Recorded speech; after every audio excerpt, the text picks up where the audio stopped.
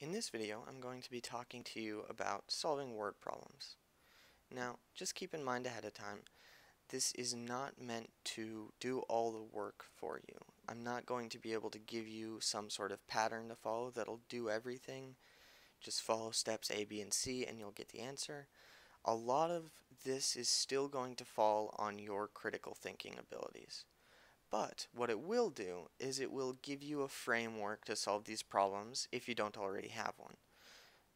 Or maybe your framework is kind of shaky and you would like a bit of an update. So it's not going to do all the work for you, but it's going to at least be a start to help you figure things out on your own.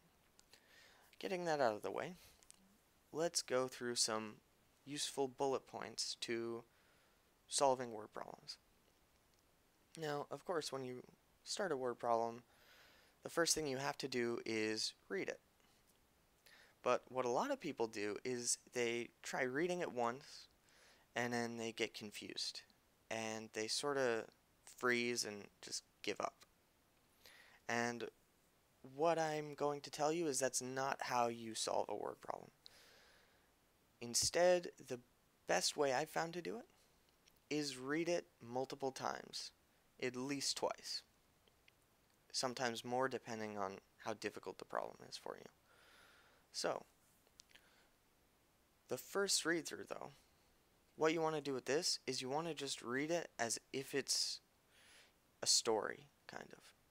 Not like something you need to, not a problem you need to work on, just it's a story telling you, it's trying to tell you something.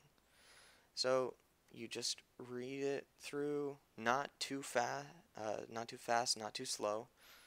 You just read it at a normal pace, as if you're reading Huckleberry Finn.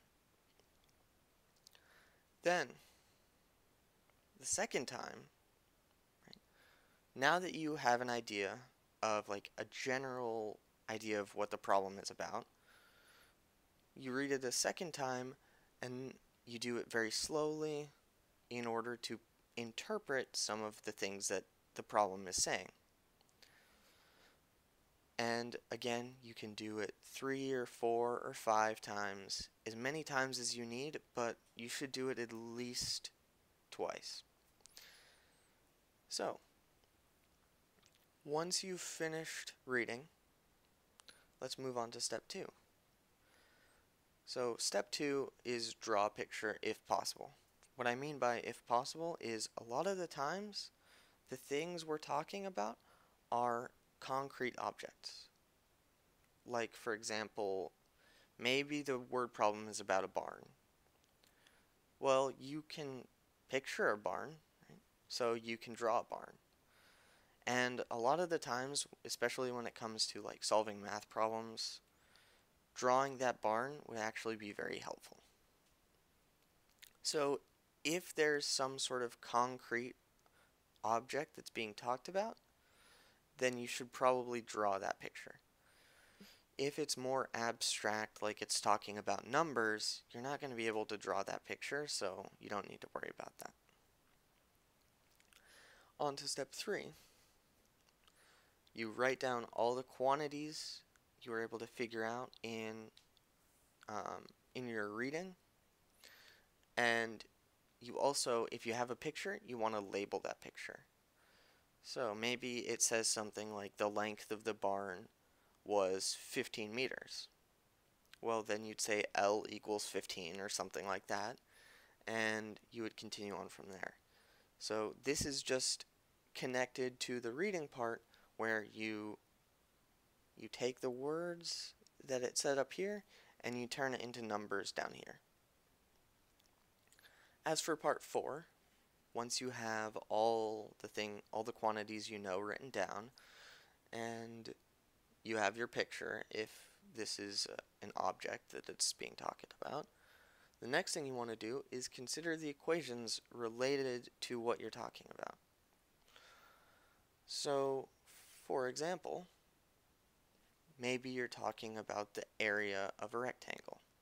Well, the area of a rectangle is the length times the width, so you might need this formula. Maybe you're talking about the circumference of a circle.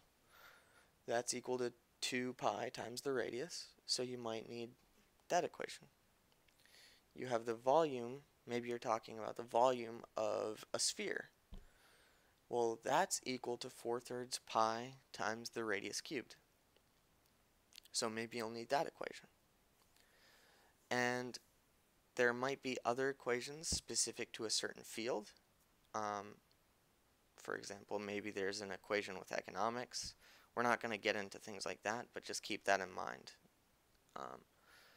And also sometimes what happens often is that instead of there being a set formula for your word problem, what often happens is the word problem itself gives you a formula in the words.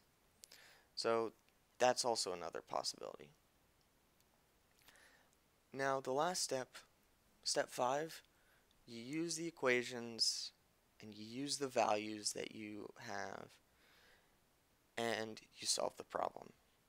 And this is, I just call it the chug and plug stage.